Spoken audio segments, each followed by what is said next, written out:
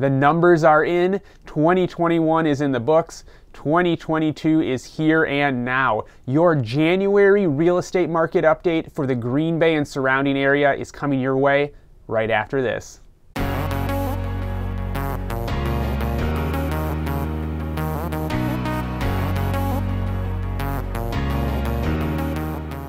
Hello everybody, Andrew Geiwitz here with Living in Green Bay and your local real estate agent here in the Green Bay, Wisconsin area.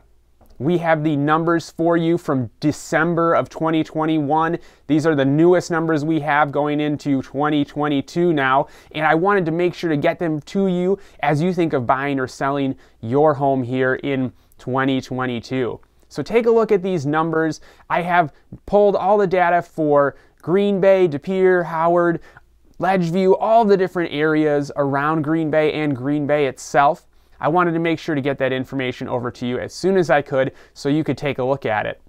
As you look at the numbers and data for your specific area of Green Bay or the areas around Green Bay, why don't you let me know in the comments section below how that's hitting you, what that makes you feel as a buyer or seller, and I'd love to just learn, where you're at in that process.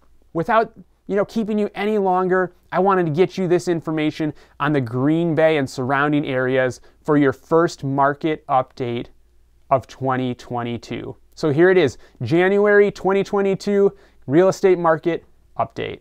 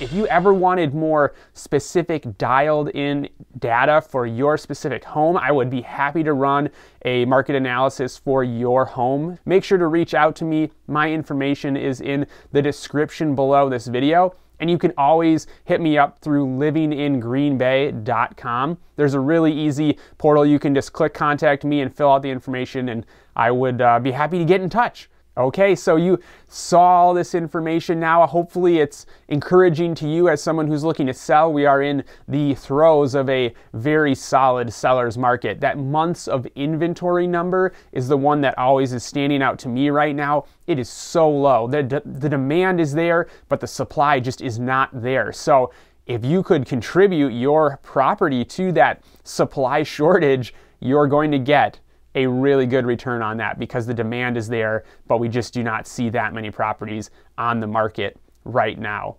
Make sure to like this video, give it a thumbs up, share it with your friends so that they can learn more about the real estate market if they're thinking of buying or selling.